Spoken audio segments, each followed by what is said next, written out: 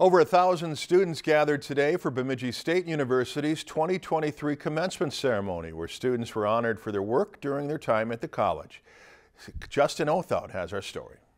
Bemidji Sanford Center was met with a vast wave of green today as just over 1,000 students gathered for BSU's 2023 commencement ceremony. And there was a lot of people here. Big graduation for Bemidji State. Congratulations to all the Beavers who graduated today. No better feeling. I mean, we came in here in 2018 together. We were like, hey man, like who knows what's gonna happen throughout college, and we all made it. We all got our degrees, and it's just a surreal feeling to be able to walk across the stage finally.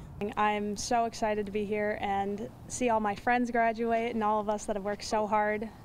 It's a lot of fun. As graduates gear up for the next chapter of their lives, Commencement offered them a look back at all they've worked for and accomplished in their time at BSU.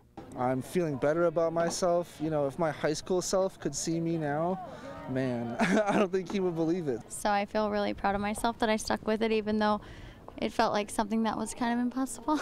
Of course, a big question on a lot of students' minds right now is what comes next, whether that be applying for internships, furthering schooling, or entering the job market. I'm going to be moving down to the cities for an internship in computer science. I'm going to graduate school at the Humphrey Institute at the U of M down in the Twin Cities. I got a job up here in Bemidji, so I'll be back here soon. I'm really sad to leave this place, but I'm excited to see what's out there. The newly graduated students also offered advice and words of encouragement to those who will soon be following in their footsteps. To other people that come here or any college at all, just stick with it, because graduating is more exciting than you think it is. When you're struggling with school and you want to quit, don't.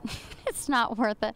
This is worth it. Graduating is worth it. Just, you know, find the groups that supports you, and also reach out to like the faculty, everything like that. And Bemidji's the place to be. Reporting in Bemidji, I'm Justin Othout, Lakeland News.